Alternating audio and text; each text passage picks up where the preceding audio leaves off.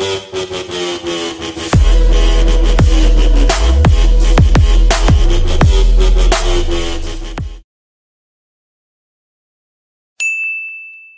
everyone, this is Thunder Collector here with another action figure review, and here we have the Retro Card Symbiote Spider-Man figure. So I am excited to get this guy open.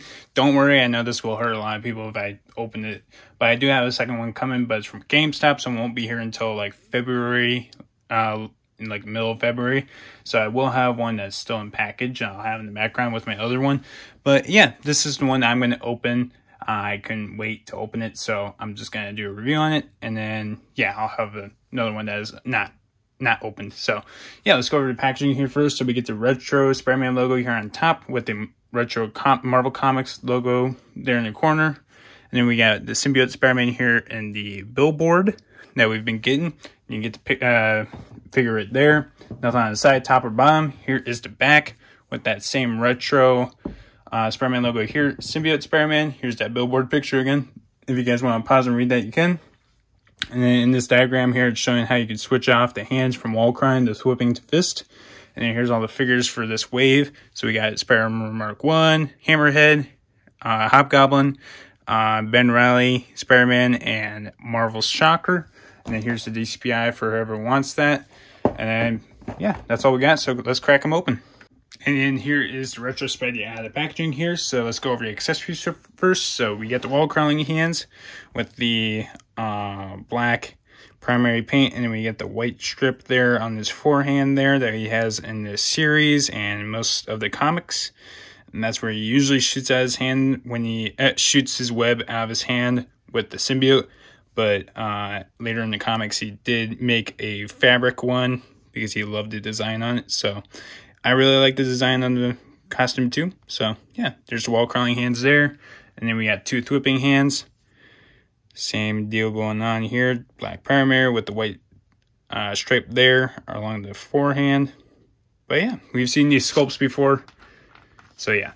And then here is the Retro Spidey up close. So we got a new head sculpt. This is a brand new head sculpt, whereas the body it is from the Retro Spider-Man figure from like, I think it was like a year or two ago. I think it was 2 years ago because I remember I was still in high school.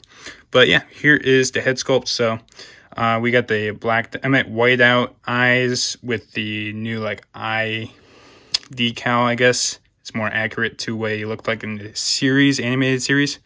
And we got the nice matte black paint going on here.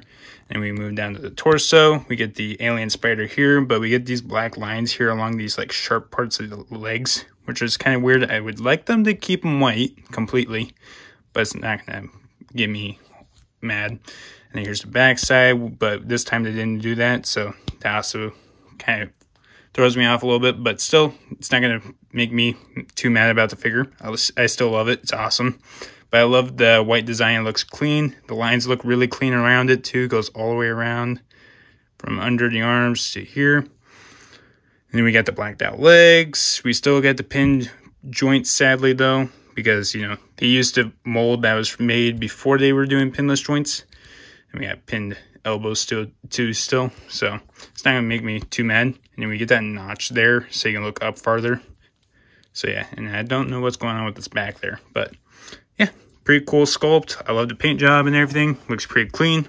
But yeah, let's go over the articulation. So his head has a double ball joint, so you can look up that far with that notch. But everyone's complaining about the whole head's basically getting lifted off there, which doesn't make me too mad about it. But I can see why some people would be a little upset about it, especially if you're doing the one making pictures on these.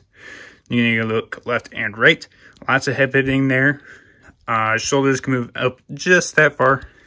He has butterfly joints. Right now, my figure is still a little stiff, but that far, they do a good job on hiding the butterfly joint too, which is nice. But yeah, 360 rotation around the shoulders. Like I said, still pretty stiff. Bicep swivel, double jointed elbows. Wrists can hinge down that far, up that far, 360 rotation. And then we got a diaphragm joint that makes him go forward just that far. Backwards that far, side to side motion, some twisting. And we also got a lower ab crunch here, so with all that, you can go forward that much more, backwards a whole lot more. And he also has the drop down hips, like the Retro Spidey did here. So It doesn't want to move too much right now because it's still kind of stiff. But yeah, it has it. Like, that one wants to drop down a lot. So yeah, that one drops down a lot. This one's still kind of stiff. It's not wanting to move too much. It wants to kick out. Well, let's use this one. This one wants to kick out about that far, pretty much almost a split. And then forward a whole lot there. Backwards a little bit with that drop down hip. And then you got a thigh cut. Double jointed knees. And then shin cut. Ankles move down that far, up that far. Nice ankle pivot. And then here's a little side-by-side comparison on the sculpts. Obviously, different head sculpts, but besides that, same sculpt, just different paint jobs.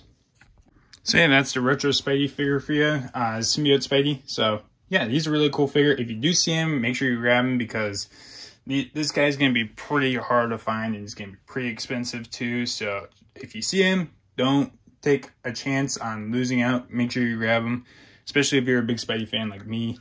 I went to the Target and there was like 4 of them. One person before me grabbed 2 of them. And then another person after me, I grabbed 1 because I did order the GameStop one. I ordered a second one, like I said.